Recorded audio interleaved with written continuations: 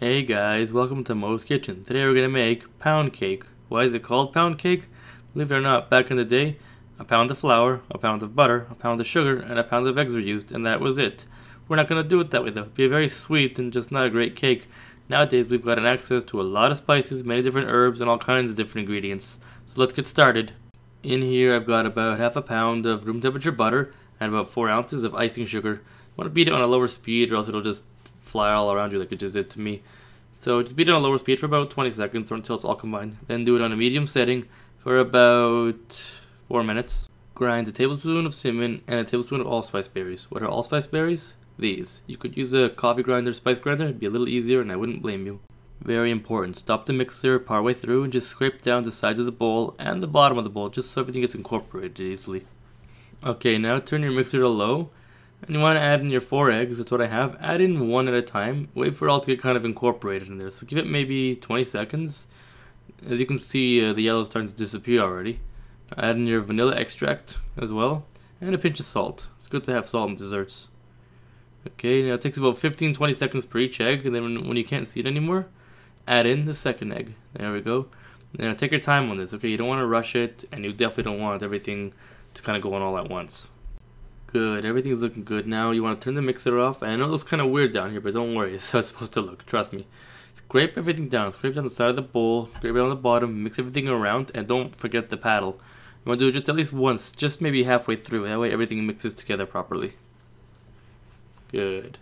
Now I love adding in fruit and vegetables, so we're going to make this a banana pound cake. So just continue beating and another 30 seconds should do the job.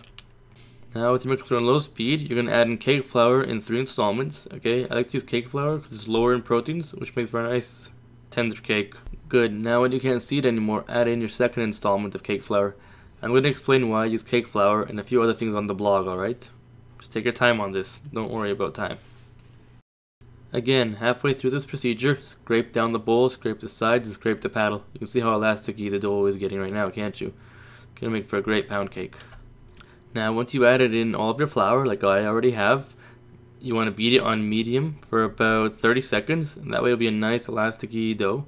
And then you're ready to pan up. Okay, now get all of your batter in a pan. And you want to do a bit better of a job than I have. As you can see, I'm a bit messy, but that's no problem. The traditional pound cake will in fact make 2 of these. You know, a pound cake. If you notice, I use mostly half a pound of a lot of the ingredients, except for the sugar. Half pound is just way too sweet, so 4 ounces is more than enough. You want to bake it at 350 for about 1 hour or until the internal temperature is about 210. It might crack a little bit, but don't worry, it'll sink back in. I'll explain that a little later if I can as well. Okay, there you have the finished pound cake. Let it rest in the pan for about 10 minutes and then take it out of the pan. Let it rest on a cooling rack for about half an hour. And that big crack is either, don't worry, it'll sink in. I know it sounds weird, but trust me. And you know, you could always put icing or frosting on top or, you know, some nice Nutella. Or you could stuff it with some peanuts or some candy.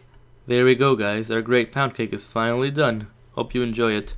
This makes great PB&J sandwiches. You can spread some Nutella on there, put candy and sprinkles on it. Have just a fun time with it. You know what I love doing with this? Making French toast. Since there's banana in there, it'll have a lot more flavor than just using regular bread, so it'll be good. But this is also the cake I would use to make one of my favorite classic American desserts. It's called Baked Alaska. I'll show that in a different video, guys. For now, enjoy this one. Leave a comment. Visit me at mos-kitchen.blogspot.ca. And as always, enjoy.